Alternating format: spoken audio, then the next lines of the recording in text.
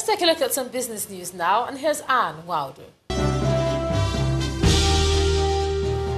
Thank you, Ijoma. Good evening and welcome to Business News. The International Maritime Organization, in partnership with the United Nations Economic Commission for Africa, is on a mission to create awareness about the integration of the maritime sector into regional development plans. A two-day workshop on this objective today opened in Lagos with the support of the Nigerian Maritime Administration and Safety Agency and delegations from 14 African countries with a view to realizing the provisions of the Sustainable Development Goals 2030. About 2,000 delegates are gathering in Johannesburg, South Africa for the second edition of the Africa Investment Forum. Now, this initiative of the African Development Bank has the theme delivering on the promise, and a number of African presidents are present. Deals and negotiations are going on in full force, and the president of the African Development Bank, Dr. Akinwumi Adesina, says that this is definitely no talk shop. Our South Africa Bureau Chief Betty Dibia reports. The promise of the Africa Investment Forum once more is to be that platform facilitating the deals that will develop Africa, bringing together project sponsors, institutional investors, securing financing and accelerating financial closes of projects. Join us in this journey as you help us pass on this flickering light, which is soon to be a very bright light on the African continent. With you all, we will secure very strong investment interests across the transactions in the boardrooms. We are an action-driven forum. Now let the transactions begin. Welcome again. Thank you very much, and merci beaucoup.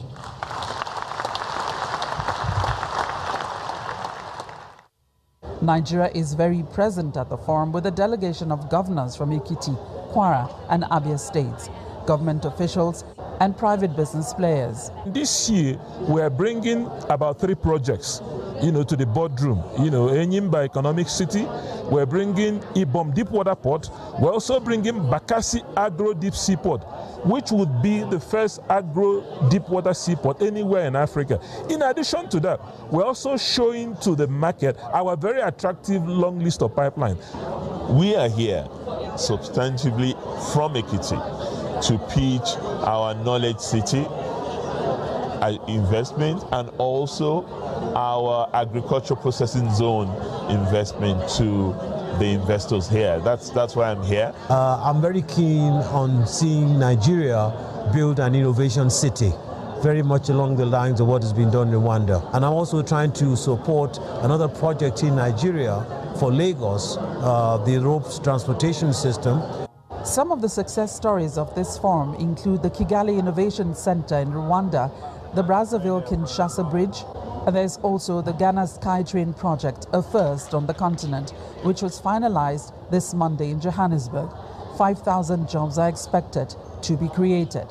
It's meeting an important infrastructural need, and hopefully the step that is being taken today, signing the concession, means that the project itself is that much nearer conclusion. That is what we're hoping for, so that the people of Ghana could benefit. Nigeria's Lekki Deepwater project, which has reached financial close with a $629 million facility, is also one of the success stories of the forum.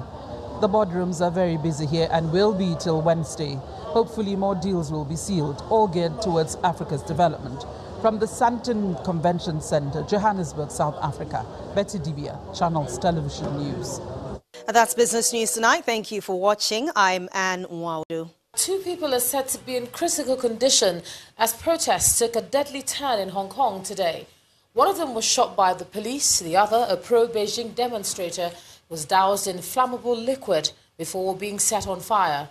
Salman Pusey has more international news on Around the World in 5. Good evening from the Channel's newsroom here in London. 2 people are in a critical condition in hospital after another day of violent demonstrations in Hong Kong. A protester is in hospital after he was shot at close range by a police officer. The moment he was shot is too graphic to show, but this is immediately after the shooting. He was the third person shot by police since the protest began 24 weeks ago. Later on Monday, a pro-Beijing supporter was doused in flammable liquid and set alight after arguing with protesters who are demanding greater democracy and police accountability in Hong Kong.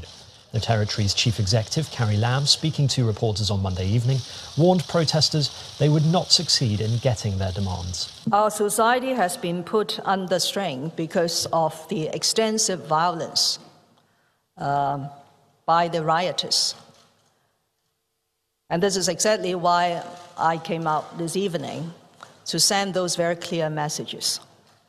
There's no question that escalating violence could get what the rioters want. Bolivian President Evo Morales has resigned after nearly 14 years in power amid turmoil following his disputed re-election last month. He stepped down in a televised address while also urging protesters to halt the violence that has rocked the country over the past few weeks. The news was met with jubilant scenes from opposition supporters. Here, people celebrating in the streets of La Paz on Sunday. The head of the army had called on him to go after protests over his election win. Auditors found irregularities with the poll, but Mr. Morales said he had been the victim of a coup. He said he was leaving to help protect families of political allies after their homes were burned down. Meanwhile, Spain's Socialist Party met to form a government after the country's latest election resulted in no clear winner but a surge for the far right. Although Pedro Sanchez and the Socialists won most seats, a polarised electorate awarded neither right nor left-wing parties enough seats to govern with a majority. The Conservative Popular Party came in second, and far-right Vox more than doubled its seats to become the country's third most powerful party. Their leader, Santiago Abascal, said he wanted to build a patriotic movement for the country. There are warnings of catastrophic danger as an unprecedented number of bushfires rip through parts of Australia, having already killed 3 people. More than 1,000 firefighters and 70 aircraft battled a large number of out-of-control fires in New South Wales, with conditions expected to worsen. Orange skies blanketed the mid-north coast, transforming day into night as around 90 fires burned across the states. 17 of the fires reached emergency-level status, the highest status possible. Strong winds and dry conditions helped intensify the blazes. Cyclone Bulbul has ripped through coastal areas of Bangladesh and India, killing at least 13 people, while more than 2 million others were forced to spend a night in storm shelters. The storm injured dozens and destroyed thousands of homes, while areas of coastline were swallowed up by the high tides. Officials say that further casualties were avoided because people were evacuated. Authorities say the storm is now weakening. Iran has discovered a new oil field in the southwest of the country that has the potential to boost its reserves by about a third. President Hassan Rouhani made the announcement during a televised speech in the central city of Yazd. The field stretches over 2,400 square kilometres in the oil-rich Kazakhstan province. On Monday, Iran's oil minister said it is the second largest found in the country and has an estimated 53 billion barrels of reserves. And finally, pigs might not fly, but in California, Lilo, the therapy pig, wants to make air travel less stressful. The 5-year-old Juliana pig and her owner are part of San Francisco Airport's WAG Brigade. She can do tricks like a dog. A program that brings trained therapy animals to the airport to cheer up passengers and to help ease travel anxieties. And that's your international news around the world in 5.